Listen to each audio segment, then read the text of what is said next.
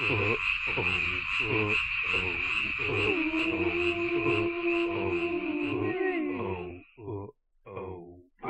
living in a scary house. I'm in a scary house.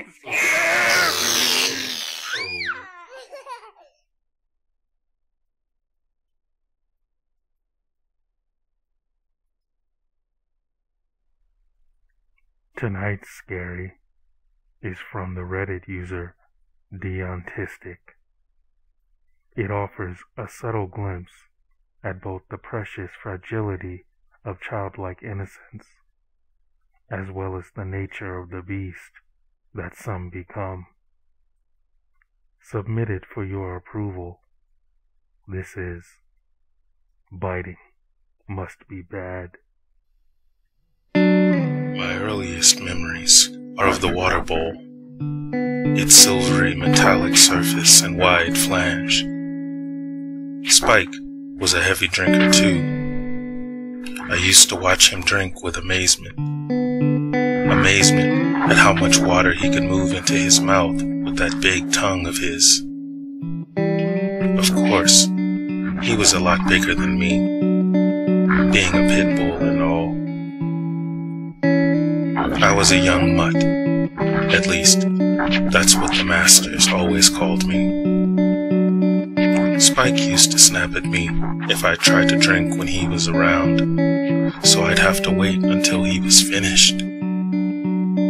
He slobbered a lot, too. There was always a film on the surface of the water, but I got used to it. Feeding time was always an anxiety insider as well.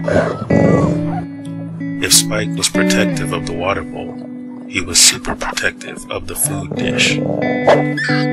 He nipped me hard enough to draw blood on several occasions when I tried to sneak a bite while he was eating. Eventually, the masters got me my own dish, and they'd almost always feed us at the same time. Otherwise, Spike would eat all of his food and then eat mine. The masters were smart that way. Eventually, I got bigger, and me and Spike, we became better friends.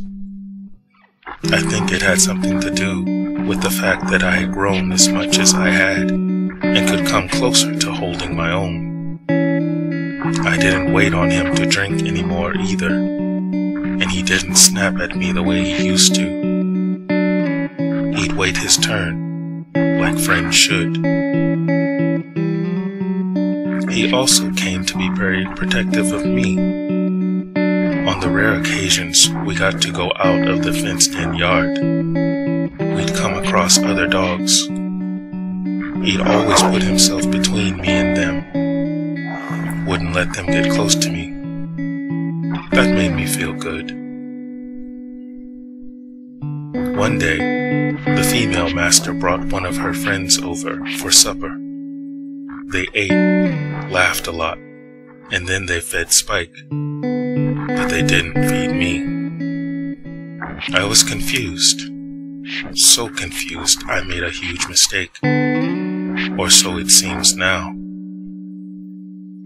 The lady master's friend reached down toward me, like maybe she meant to pet me, but I didn't know what she was up to because I was confused and really hungry. So, bit her hand. I bit it hard, too. Hard enough to draw blood. Then, there was a lot of scolding, a lot of apologizing to the lady. And then she left. It was a bad rest of the night. They never did give me my supper. The next day, several policemen showed up with some people from Child Protective Services. The Child Protective Services people took me away, and that night I had to sleep in a strange house, in a bedroom with 2 other children. I'm still confused. I don't like it here. I miss Spike.